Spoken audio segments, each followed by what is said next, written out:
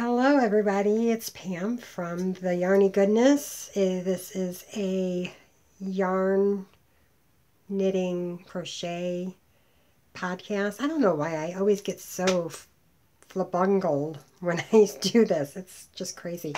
So this is day one of vlogmas, and so it's not going to be very long. I did have to work today, and I look like yuck. This is me after I come home from work, but I do have to spool up some yarn, so I thought I would do that while we talk. I'm going to try my best to do all 25 days of vlogmas. That being said, it's going to be hard. Why? Where is that? It's going to be hard for me to do them. I might have to do a little bit of pre-taping. There we go. Finally found the end that belongs where on the edge. I have to do a little bit of pre-recording and that type of thing. I was watching one earlier today, and they were talking about how they video, like they recorded on the 29th, and then they edited on the 30th, and then it published today. So I might have to do something similar to that, like catch up over the weekend, get ahead a little bit.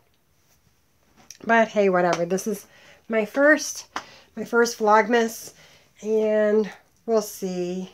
I'm gonna, like I said, I've got some things planned to do every day, just like a day in the life of your favorite podcaster, Pam.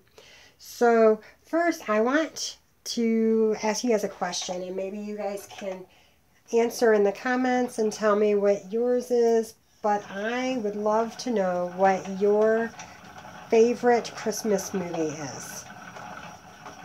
Now, when I decided that this was going to be the question I asked you guys today, it's made me start thinking about when I was younger and what Christmas movie I had to watch before it was Christmas time. And some people would say that it would be, Rudolph or Frosty or Santa Claus is Coming to Town, or, one of those types. But for me, growing up, it was not Christmas until Miracle on 34th Street was on TV.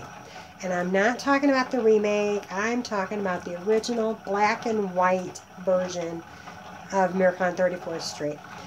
I don't know why that was just what I looked forward to every year. It was just something about the innocence of the child and the fact how they came to believe that there was a Santa after all, and he was their neighbor, and he was living with them, and the whole thing. And actually, I have not watched it in forever, and I can't believe it's been that long since I've watched it. I'm going to have to find a streaming service that has it. Now, I watch It's a Wonderful Life. I own It's a Wonderful Life, and I own It's a White Christmas, Breakfast at Tiffany's. All those old movies, I own all of those. I just don't have Miracle on 34th Street. So maybe this year I'll have to figure out, it wound all around here. I'll have to find a place that I can buy it at and get it. I'm making, I don't think that I even showed it on the last, no, I did show it on the last podcast, that I'm making the Petite Knit, I don't have the name of it in front of me, Terrazzo. It is the neck warmer. It's like a vest, but it doesn't attach on the sides. It's just the front, it's just the back. With being the driver trainer and going outside, my neck gets cold. I want something around here. So I had run out of this yarn, and I'm holding it together with the fisherman's wool. So I just thought I would pop in here. It's hard to video when the whole fam is home. I'm gone all day, and so my husband wants to see me in the evening, so I can't step away. He had to run an errand real quick, so I'm like, let me run in there and do this real quick before he gets back. So let me know in the comments below what your favorite Christmas movie is. You don't have to give me reasons why. You don't have to tell me anything about it. Just tell me what your favorite Christmas movie is. I would love to learn more about the people who are watching my videos.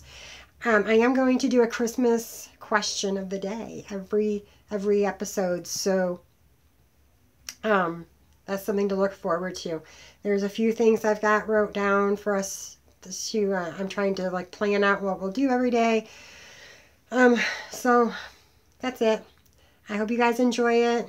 I will talk to you guys tomorrow. Bye-bye.